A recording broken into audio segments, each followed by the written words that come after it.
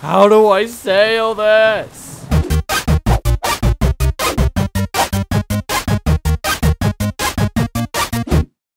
Hello everyone, and welcome back to Cadenator Gaming. And it's time for some more Minecraft modded Oceanblock. And yes, my hat is amazing. You can't really see it well, but it is, yes, it is a cat standing on my head. In this episode, we are going to be doing a number of things. First thing we're going to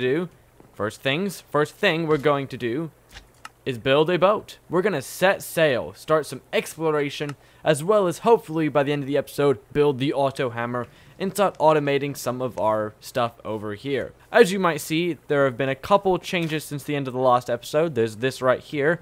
This is a botany plot, which, if you've played in the other mod packs, this is essentially the bonsai pot, but a little bit different. Everything works the same, but it's just some different materials. I have corn planted in here, so it's going to automatically grow the corn, which grows into here. I grab it, I eat it, so on and so forth. It's not a great food source, but it works for right now.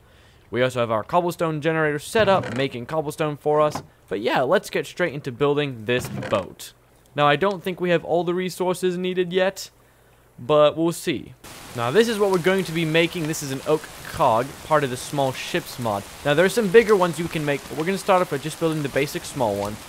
And yeah, I don't know if we'll have enough. I know we have the boats, the chest, have a little bit of string, but the sail requires a little bit more, so we'll see if we have enough. But man, that slime, he keeps coming around here. Whoa, check out that one over there. That dude's got a giant Steve on his head. Too bad he's way over there, and I don't feel like getting over there to fight him.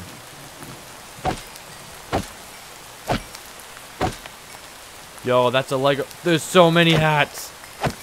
Yo. What? We've got to quickly check out these hats. Alright, what are the hats we just unlocked? We unlocked Black Rabbit Mask, even though he doesn't wear it on his face. The Wither Boss.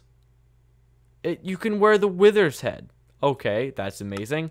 The Lego head. My brother would really like that one. And a Christmas present. Wow. Oh yeah, and here's the one we were wearing. The cute ocelot hat is what it's called. I think we're going to switch to the Lego head for a little bit. I think that's pretty funny. Anyway, I guess we'll go get some of this. This is how we're going to get our string. It's storming pretty hard right now. So this might actually take a little bit longer than I thought, as we don't quite have enough string to craft this thing. I believe we are barely short. We are only 3 strings short of what we need. As to build the cog, we have everything we need for it, except the main centerpiece, which is the sail. The sail needs 5 wool, 2 leads, and 2 logs. Well, we have... Oh. Never mind, we have everything we need. I just don't know how to craft things. I didn't realize I'd already put in the string. Yeah, never mind, we got everything. Ta-da! Okay, we have now crafted the oak cog. And I guess I just hold it like this. I'm assuming I just... Oh! I get a parrot for this. That's great. What's my random reward? A destruction core. Sounds dangerous. Irrelevant. Boat!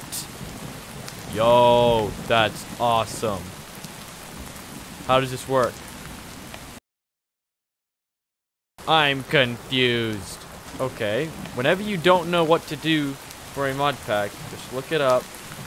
The mod pack itself and see if there's something to tell you. Oh, we can build bigger boats eventually. Can't craft cannons or cannonballs. How do I sail this thing? How do I sail this? So, upon some research, I believe I hit this button. Haha!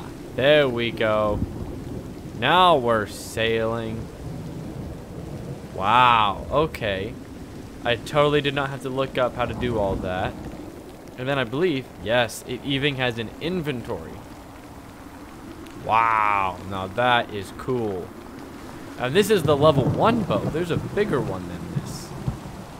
This will certainly make it a lot easier to travel. And then just doot, and the boat slows down. Wow. Okay, we're definitely going to explore for a little, see if there's anything unique to find out here. A lot of little rafts here and there. I see a bigger one over there. I think we're gonna go check out that one. I guess this is how you scavenge these boats. Instead of swimming to them, you sail to them. And you don't have to craft a regular boat. Which, you might say, well, what's the reason? Why would I bother crafting such a big boat? Well, it has an inventory. So this is also, you know, storage you can sail with, which is kind of convenient. So far, this loot doesn't seem crazy extraordinary. So we're going to destroy this purple barrel and hope we get something good out of it. Oh, no, I misclicked. Oh, wait, I can destroy this with a pickaxe, can't I? No! No! Huh. Oh, a lost trinket. Oh, that's a quest. What is it? Oh, I got 2 quests. Ah, there's a bunch more. Oh, the request for breaking all the loot boxes. That's pretty cool. Okay, well, instead of claiming them, we're gonna wait a little bit. That way we can get them all at once. Because that's cooler if you ask me. Alright, I think that's all the looting we're gonna do right now. Let's head back to our base real quick. Where's our base? That didn't take long to get lost. Alright, there we go. Huh. Whoa, whoa, whoa, whoa, whoa, whoa, whoa. Hold up. You see that?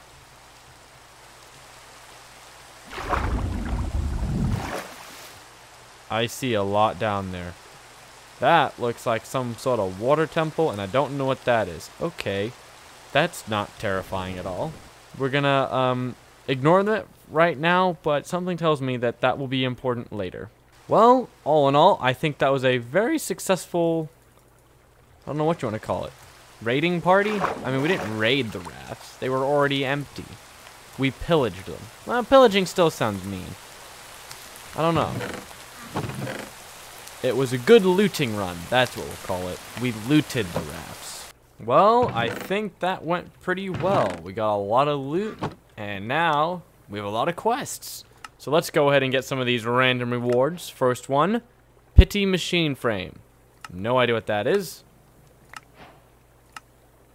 Hey, birch top roof. We got some oak roof last time. White laser lens. And our final one. Ooh, diamond cluster. I hope that's more than one. Yo! That's a lot. That's very, very good. Like, really, really good. Huh.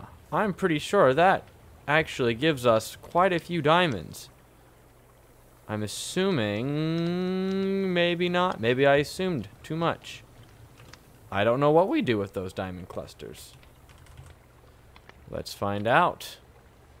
Oh, we need to have a high temperature glass jar. Okay.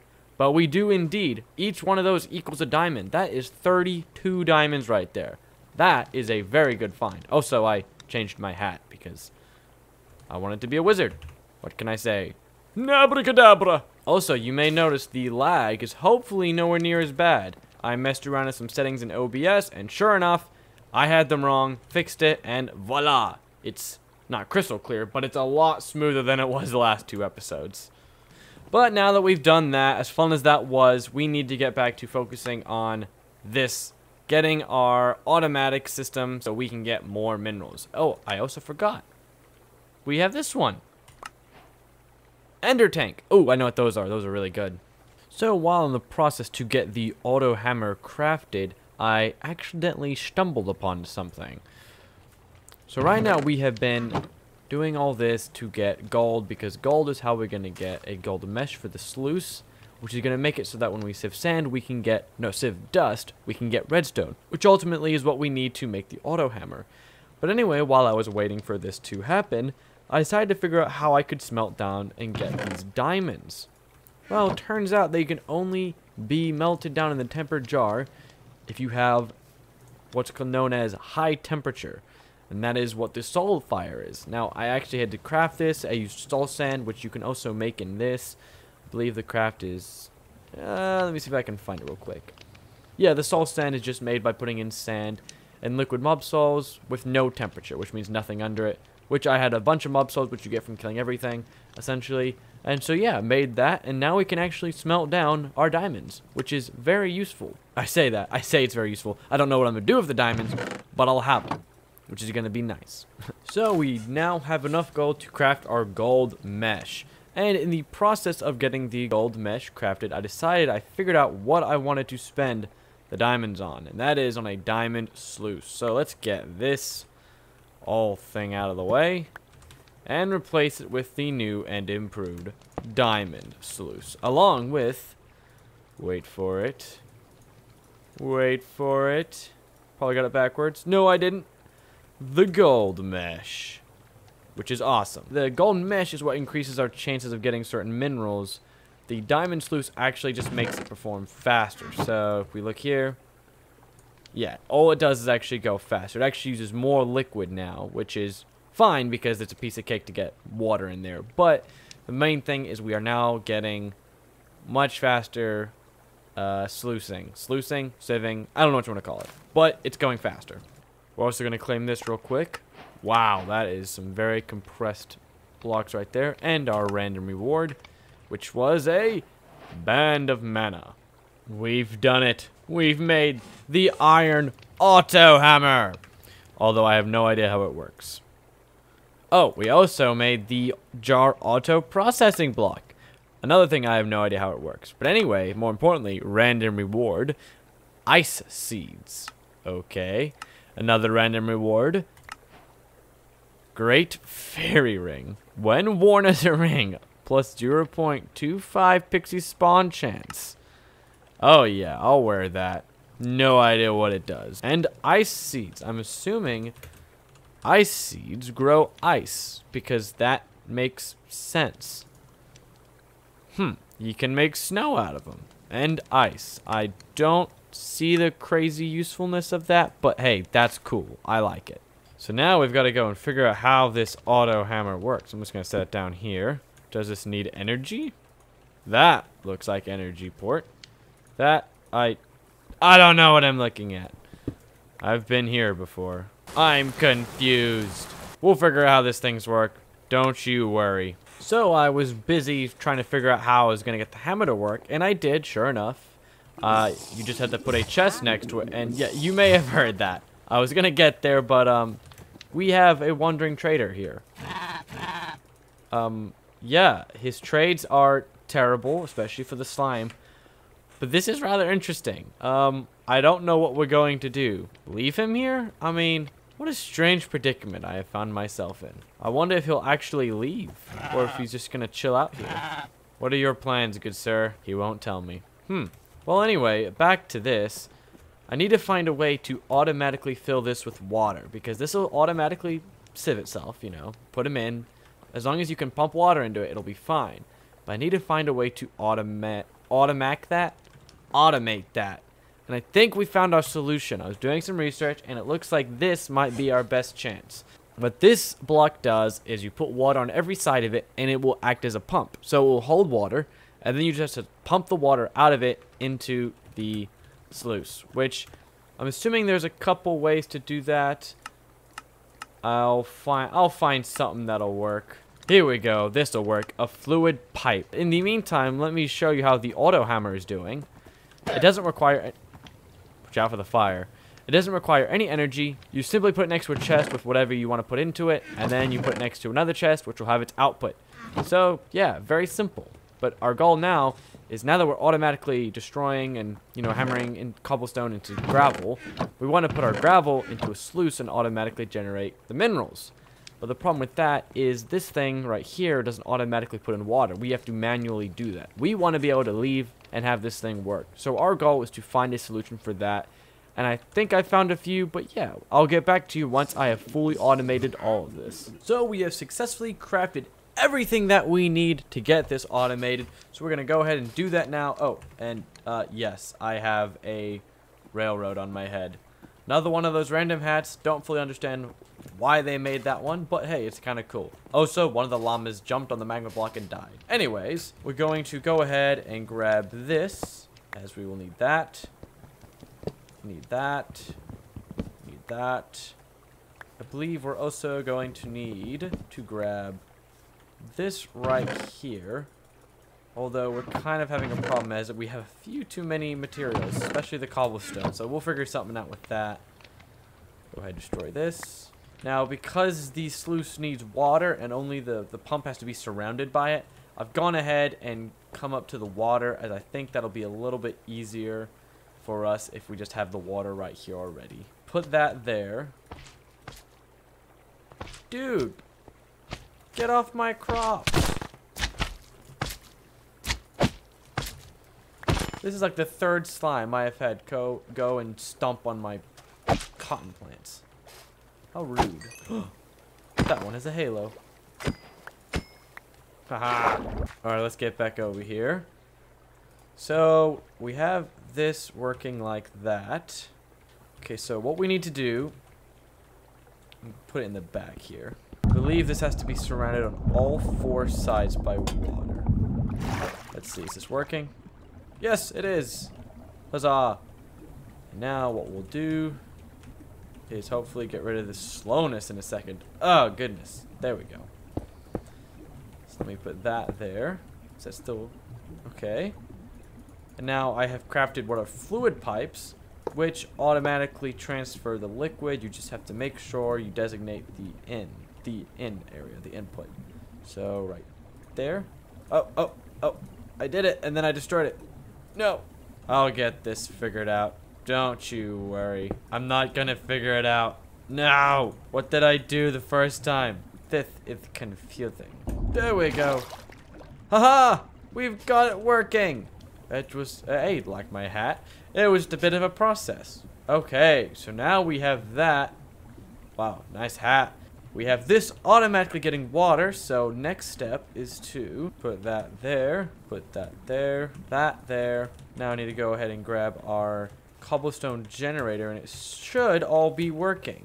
So in the process of setting up our auto sluice, I have also decided that we're going to switch up our cobblestone generator, as I was just using a double chest, but I've decided I am going to upgrade to storage drawers, which have insane storage if you upgrade them, which is exactly what I am doing.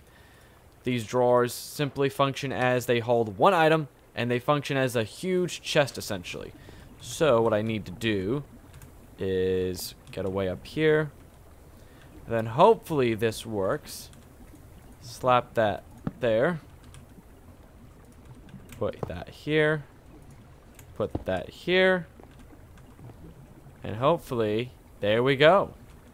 Now this is maxed out at 32, but once I put that on there, and then that on there, hopefully we'll have a lot more storage. Now our cobblestone generator doesn't actually produce enough to, well, it produces enough to, whoops. Now our cobblestone generator right here is barely producing enough to keep up with that. But the reason I made a drawer is because we'll be upgrading the cobblestone generator eventually. And it, I'm assuming, will eventually produce more than the hammer can keep up with, which is why we're going to use a storage drawer, not a chest. Now let's see how this is going. Okay, that's filling up. And yes, here we go. I don't know how Inferium got in there. I guess that's something you can find. But we are now automatically producing our minerals. And we already have some diamond chunks in there, which is awesome. Hopefully we'll get a couple of these set up eventually. Have different blocks being sluiced, such as sand and dust. But yeah, that is coming along very nicely. I don't know why I made this a double chest, but I did. So I tweaked the design a little bit after I set it up, and this is actually much more compact. I like it a lot more. But yeah, so this is probably where we'll leave off for the episode. Finishing off our automatic sluice slash hammer slash cobblestone generator. But as you know, before we can finish the episode, we need to do the rest of our quests, reward thingamabobs. We have a bunch of rewards to collect, is what I'm trying to say. So let's go ahead and do that. As you see, we have 4 from over here, and then 1 from miscellaneous. Let's start with our miscellaneous one. This is for making our fluid pipe. Auxiliary process sieve. That looks like an upgrade. I don't know. We'll worry about that later. And, oh, I guess we have, that gave us an upgrade, a reward for here. Okay, I guess that piece was for tools slash machines. We're not up to that, but we'll claim it anyway. Imperium packs. Whoa. That, so if you remember last, I don't know if it was first or second episode, we got a Prudentium. This is the next level up. Wow, that is awesome. Okay, back to questing. Drawers. Silicon. Don't know what that's used for. White elevator. That is very useful. Goodness, are you okay over here? This guy's kind of taken up permanent residence here, so I guess we'll just let him chill. Next reward. More pity machine frames. I don't know what that is yet. Tier 2 storage model. Don't know what that is. And that is everything. But yes, white elevators, as I was trying to say, are, I believe, if they're the same that they were before. Let me figure out real quick. If I put the bottom one here, and then the other one up here, not there, right there, I'm pretty sure, yeah, these are very useful. But right now, I don't really have a need for them, so as cool as that is, we'll just put it in storage for now. And is there a slime here? Get away from my cotton! Anyways, guys, thank you for watching, and I'll see you in the next episode of Oceanblock.